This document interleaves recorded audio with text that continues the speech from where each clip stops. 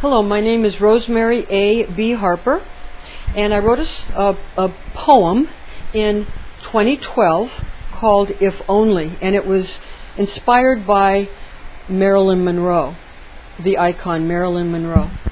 And again, it's called If Only. I'd like to recite it for you now. If only. If only I had remembered diamonds were not my friend.